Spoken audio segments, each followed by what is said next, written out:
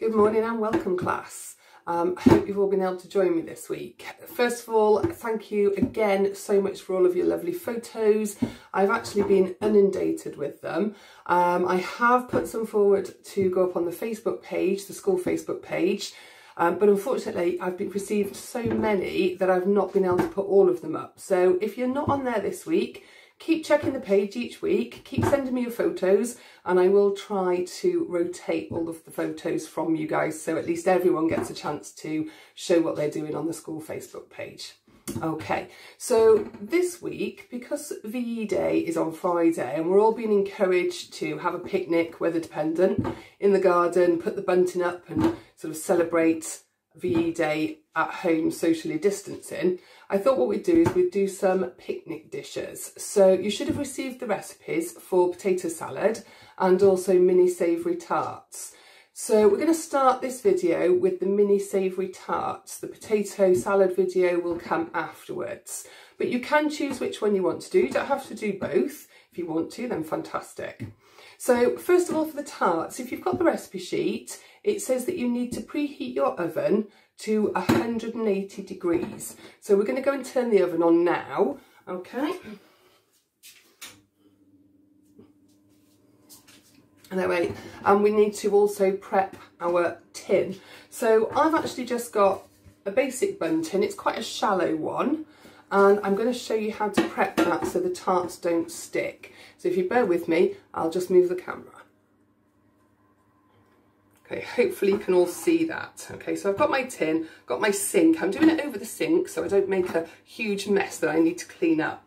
First thing I'm going to do is I've got some olive oil, okay, and I'm just going to put a little bit into one of the trays, not in all of it. And then with my pastry brush, I'm going to just dip it in there and swirl it around.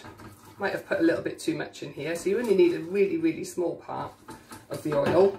You don't want to fry the pastry. So once you've done 6, if you've got any excess oil, just tip that out. We'll give that tray a wipe so it doesn't burn before we put it in the oven. And then just spread out the remaining oil into the other 6 compartments. Okay. You shouldn't have pools of oil. If you do have pools of oil, just get some kitchen roll, give it a little wipe, and then just, sorry, bear with me, just grabbing my kitchen roll here, just give it a little wipe and take off the excess. It's always worth going around the edge of the tray, because otherwise this is how you get those brown burnt marks on your tray that are impossible to get off. Okay. Next thing I'm going to do is I'm going to take some plain flour. You can use self-raising or bread flour, it's not a problem. And I'm just going to sprinkle a little bit in each of the trays. Not too much. Again, you don't want a huge amount. Okay, just like that. And then I'm going to tap this flour all around the tray so it coats it. And I'm going to do that over the sink. So first of all, I'm just going to tap it forward, then I'm going to tap it to the left or the right, it depends on which way you're doing it, and bring it round. Okay, and then you can shake the excess off into the sink. So that's what your tray should look like. Okay, rinse away any excess flour obviously down the sink, and now we're ready to start baking. So I'm going to move you back to the dining room where we will prep our ingredients for baking the tarts. So now I'm going to show you how to prep a few ingredients. I always get asked, especially by some year 7 or 8 students, how to chop certain vegetables. So I thought I might as well show you and incorporate those into my tarts. So we'll recap the safe methods of cooking of the bridge hold and the claw hold. And I'm going to show you how to chop a mushroom and also a spring onion. The spring onion is the one I always get asked how to do. Okay. Right, so we'll do the mushroom first, okay. I've got a large knife again. You can use a smaller one if you want, but make sure that you aren't using just the tip of the knife and you are using the main body of the knife. You want a good grip on the knife here, none of holding it with your finger out like this. Have a good grip on the knife, and that way you're less likely to have it slip out of your fingers if you are cutting something that's hard. So mushrooms, quite difficult to cut because it can obviously roll around. I always teach year 7s when I'm at school to take out the centre, turn it upside down, and then we're going to do that bridge hold. So it's knife on the vegetable first, hand over the top. Okay, so you can cut that in half. You can do it again that way if you want, and just keep chopping like that if you are comfortable with that method. The other method is the claw hold. Now you can see I've got my finger out here, haven't I? It is important just to tuck that away again and just keep chopping. And again, you can use your claw hold. You want to chop these quite small. So we're just tucking our fingers in like this. So we're not going to catch the ends of our fingers with the knife. Okay. There we go. I'm chopping on 2 boards here. I've got my pastry board underneath and quite a large wooden board. It's slightly too high for me. Obviously, normally you would be stood up chopping in the kitchen. But I'm sitting down here at my table as it's impossible to video under my kitchen cabinets. Right, okay. So we've chopped our mushroom up. I'm going to pop that in a little bowl, move it out of the way, and then we're going to tackle the spring onion.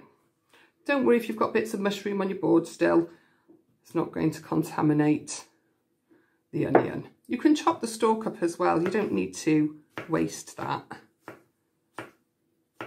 It's all perfectly edible. Okay. Right, so spring onion. Okay. What you're wanting to put in the dish is as much of it as you can. Now, sometimes some of the leaves will be a bit sort of old and you won't want to eat those. So I just pull those off. And other times you'll get really lovely fresh leaves coming out the top here and you can eat those. First thing we're going to do though, using that claw hold, is cut the root off. We don't want that in our dish. The next thing you can do is peel off any layers that are perhaps not quite so nice to eat. So it's just the one there. And then I'm going to chop that here. I'm going to incorporate a bit of this stem, but not that one. Okay, I'm going to then wash the onion. So we'll take that just to the sink and give it a quick wash.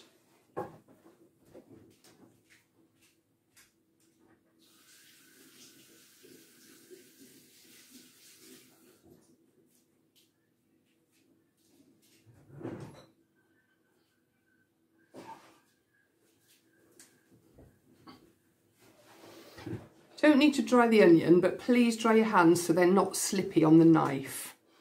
Okay, so I'm going to use the claw hold just to chop this. Okay, if you're feeling a bit chefy, you can put the point of the knife on the board and just bring it down. Mind you, don't cut your fingers though, just do it nice and slowly. We don't want to see any Gordon Ramsays, not at this stage. Okay, with this onion here, I'm going to cut it in half again. Now I'm going to do that bridge hold and I'm going to cut it along the length of the onion. It can be quite slippy, so just be careful. And you might not do it completely in half, in which case just cut again. Okay, sometimes you get these little layers here that are quite slippy to cut. I've got my finger out on that knife again, haven't I? So double check that. Hold it on a nice safe grip. Okay, pop that over there.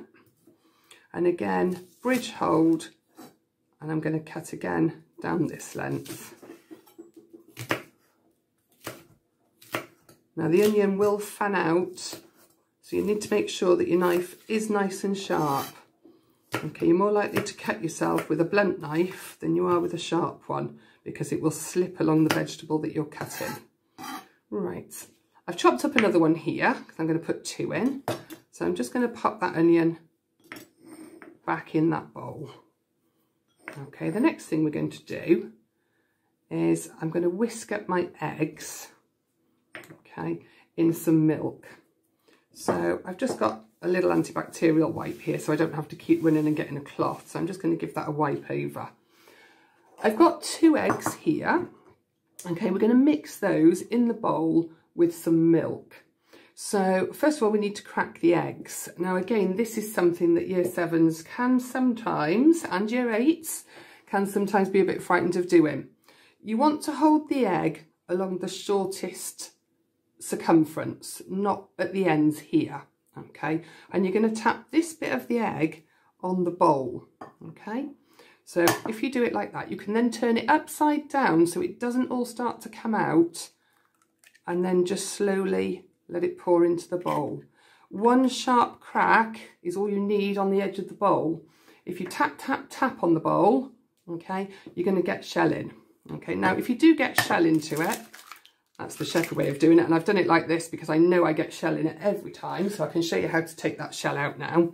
If you do get shell in the bowl, okay, just get some water, finger in the water, and what you should be able to do is just pull that shell all the way out rather than chasing it around the bowl. Okay, pop that on my cloth. I've got another little bit in there, so finger back in the water. You might have to just move the shell so you can get it. Okay, I've lost it. Hold on, bear with me. Finger in the bowl. There it is. Okay, and take that out. All right, don't think there's any more in there. Right, so I've got that now in my bowl. I'm going to put my milk, okay, into my bowl as well. And then I need a fork, so I'm going to have to go and get one of those. I need a fork to just give that a good whisk up.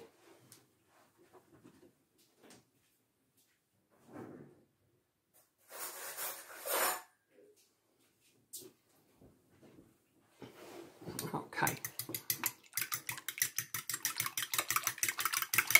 Now you can season the tarts with salt and pepper at any time, but I actually like to season the egg mix because then I know I've done it and it's evenly distributed.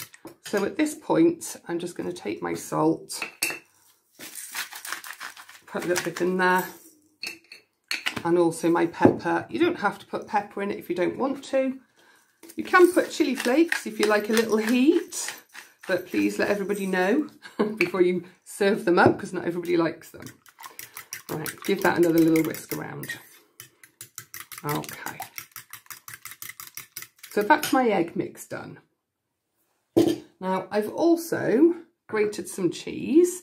We're going to put a little bit of cheese into the tarts. Again, you don't have to. All of these ingredients, the mushrooms and the onions and the cheese, they're all optional. So I have provided a list of ingredients that work really well in the tarts on the recipe sheet.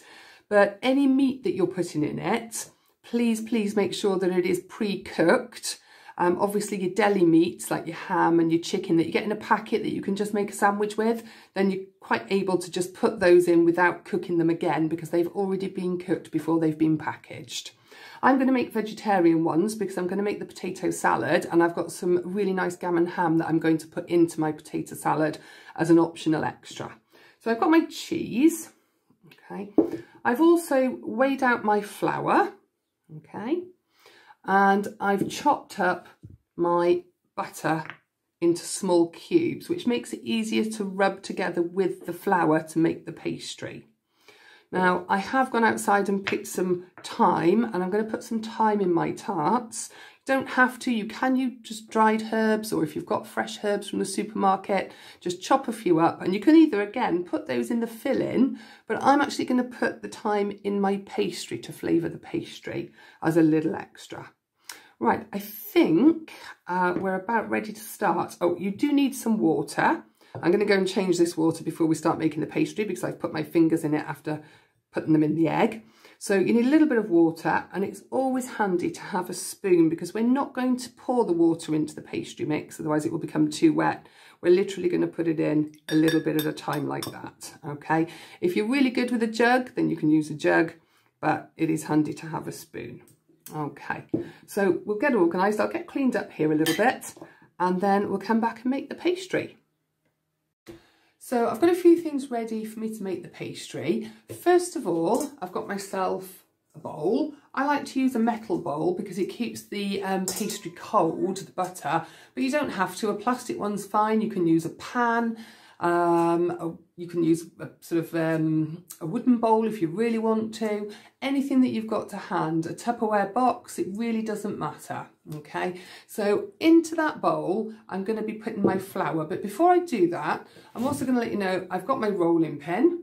Okay, and again, if you don't have a rolling pin, you can use a bottle or a tall glass, or if you haven't got any of those that are suitable, when we come to make the pastry, and I'll show you while we're making it, you can just tear a little bit of the pastry off and flatten it with sort of like the heel of your hand, this part here.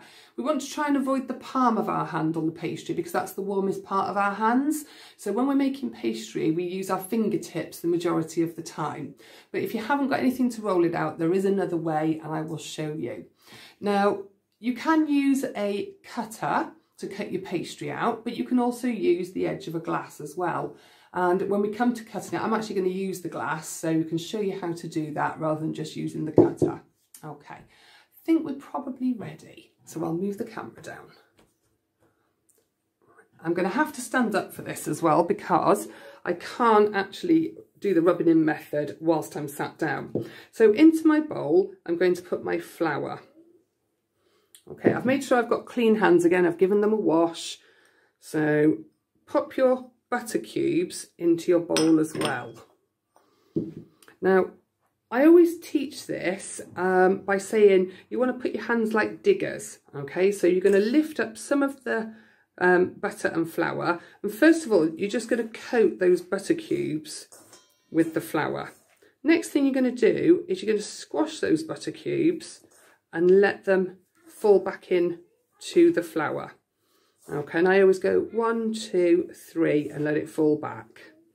So hands like diggers. I don't want to see any of this because if you're just tickling it and moving it around the bowl like this, it's not going to work. You've got to squash that butter together. Okay.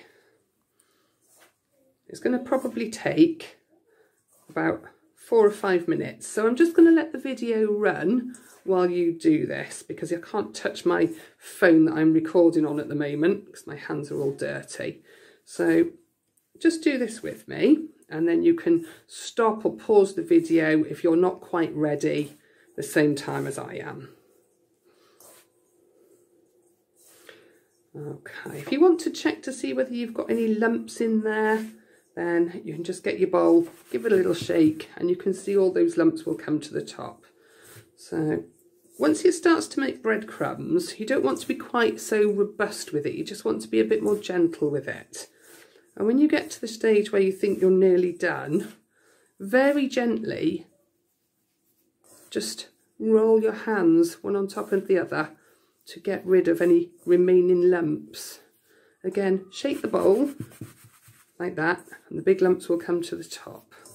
What you don't want is big lumps of butter that will just melt when the pastry's cooking, and that will give you a very uneven pastry with very fatty bits in it where that chunk of butter hasn't been rubbed in.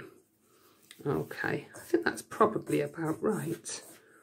Okay, now this is the bit where I'm going to add my herbs. If you want to add again chili flakes, you can do, but don't put too many in. Okay, so I've got my herbs in there. I'm just going to move those around a little bit.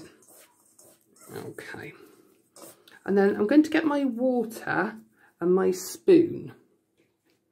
Okay, and I'm going to put 1, 2 tablespoons of water in it. Now I'm going to try and bring this together into a ball. I'm sort of squeezing gently and then turning it upside down. What I'm not doing is squeezing it out through my fingers. You find, dependent on what kind of butter you've used, you'll find that you'll need different amounts of water. So you might not need the same amount that I've used. Now I can feel that this pastry is coming together into a ball. I'm just going to just push it onto the other bits. Now, it could do with a little more water, not too much, so it doesn't break up. So what I'm going to do, I'm not going to use the spoon, I'm just going to pop my fingers in and just dab a little bit of water onto it and then fold that round. So I've incorporated all of the flour now and the butter together into this ball. Okay, and I'm going to pop that onto my baking board. Just take off the bits that are stuck to your fingers. If you've got clean hands, it's perfectly fine. Okay, so I'll move my bowl away and my tea towel. That was just to stop it from being noisy on the video and to stop it slipping around. And I've got my pastry here, so I'm just going to work it a little bit. It's a little bit like making bread, a small knead, but you don't want to overwork this, okay, because to get a nice flaky pastry, you need to just manipulate it a little bit. Okay, now I've got one of these boards that doesn't really stick to pastry, but before you roll it out, what you might want to do is pop a little bit of flour, okay, onto your board or your work surface. If you're just doing this on your kitchen work surface, pop a little flour. Pop some flour on your rolling pin as well, or your glass, whatever you're using, and then start to roll. If you don't have a rolling pin, I did say that you could just get a ball of dough, okay, and then with that part of your hand, just flatten it, and you kind of want to make sure it doesn't stick, so turn it over a little bit and coat the other side with the flour, and then what you can do is just use that to obviously cut out your pastry shape. So we might as well do that one. Okay, there we go. And that would be my pastry. Now if it sticks like this, you might want to get a little knife. I've got my sharp one here, so I'm just going to use that one. Just give it a little wipe with an antibacterial wipe again. And you can get that underneath your pastry circle. Okay, now if you are using a rolling pin, okay, you want to make sure that you roll out that pastry nice and thin. So roll it one way, pick it up, put the flour underneath the board, give it a half turn and roll it the other way. Now if I keep doing this, it's going to roll and rock that camera around. So I'm going to try and do it as gently as I can. You don't need to roll it out too thin. It wants to be a couple of millimeters thick. Okay, one thing you don't want though is for it to be too thick, otherwise it won't cook. So if you get to this stage where you can't lift it up again, just roll it onto your board and then use your glass to cut out your shape. So this one here might be a little thick. If that is the case, then we can just roll it out again with the rolling pin or squash it even further flat with our hands. I'm going to incorporate it back into the leftover pastry to roll out again. Now, in terms of my cutter, as I said, I'm using a glass, and what I've done is I've made sure that the glass fits over the top of the whole of the tray with a bit of an overlap. That way, when I cut one out like this, okay, what I can do is lift that up, and then with my tray, I can sort of pop that down and just gently push it into the whole of the baking tray. And I've still got a nice lip around the top. It's not too short. So I'm going to cut some more of these out using my glass. So 1, 2, 3. Go around the edge of the pastry. Okay, get as many circles out of it as you can. Now that there won't fit. So what we'll do is we'll come back to that pastry, and it's a bit thin on that side. So I'm going to pop these into my tray one by one. I'll show you my tray after I've finished. Okay, if you've got a palette knife, you can obviously use a palette knife to do this. I don't actually have one at home, so it's one thing that I do need to remember to bring back from school next time I'm in, so I can use it when I'm demonstrating and cooking at home. So I'm not going to waste that pastry. I'm going to just combine it together again. If it's getting a little dry, just pop your fingers into your water again. But if you just warm it up a little bit in the palm of your hands, if it is getting dry, the butter should melt a little bit more. And then what you can do is just roll that out again. So I'm going to try and roll this out nice and carefully so I'm not rocking the video. If it's sticking again to your rolling pin, just pop a little bit of flour on, lift that up, pop the flour underneath a bit, roll it out. So I've got 1, 2, 3, 4, 5, 6 tarts there. This will make between 10 and 12 dependent on how thin you're making it. So I'm not going to try and lift this again. I'm just going to cut it out with the glass as such. So I've got 7, 8, probably just get another one in there and roll it out again. 9, might get the 12. Let's have a look.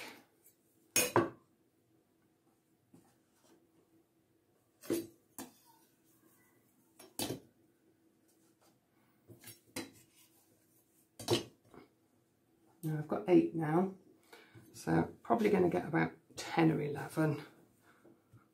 Okay, obviously if you want to make more, just double up the ingredients from the recipe sheet or do half as much again.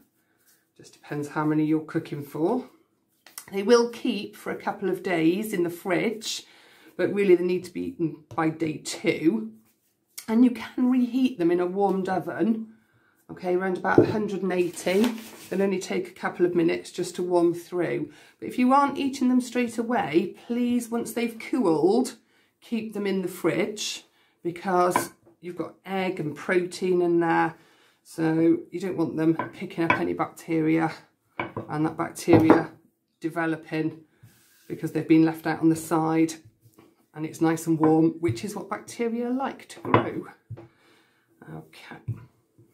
So I'm going to get another one there, just another one just there.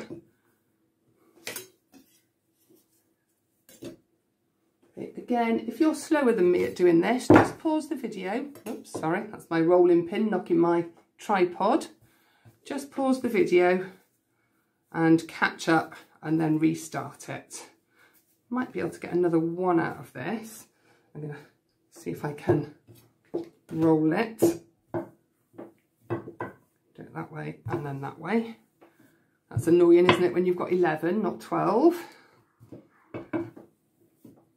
Okay, pop that there. I could try and get another one out of that, couldn't I, just to fill the tray. If you've only got 10 or 7 or 8, you probably find that your pastry is a bit too thick. So the best thing to do would be to combine all the pastry together again and roll it out again and just make it a bit thinner this time. Otherwise you might find your pastry bottoms don't cook. And as my daughter says, there's nothing worse than a soggy bottom. All right, there we go. Okay, so let's clear this up a little bit, move everything to the side. I can show you my tray now. Okay, so I'm just going to gently push those down into the tray. Okay. If your pastry tears, just fold it over and watch it together. Pastry is very forgiving. Nobody will know. Okay, right. I'm just going to go and wash my hands before the next bit. So I'll just turn the video off and I'll be back in a second. Okay, so I've had a little tidy up. It's always good to tidy up as you go along when you're cooking. Then you don't create a huge mess and it also stops any cross-contamination that may occur in the kitchen. So I'm going to move the camera down and just explain what I've done whilst I stopped the video. Okay, so first of all, I've got my tarts here. I've got my cheese, I'm going to need that. Got my mushrooms and I've also got my spring onions. And I've popped my egg and milk mix in a jug. Now this is actually a gravy fat separating jug. The spout comes down from the bottom. And I found this really easy to actually pour into the pastry cases. But what you might want to do is just use that big spoon again. In fact, I'll go and get one in a minute so I can show you what I mean. So you can spoon in the egg mix. Let me go and grab that spoon.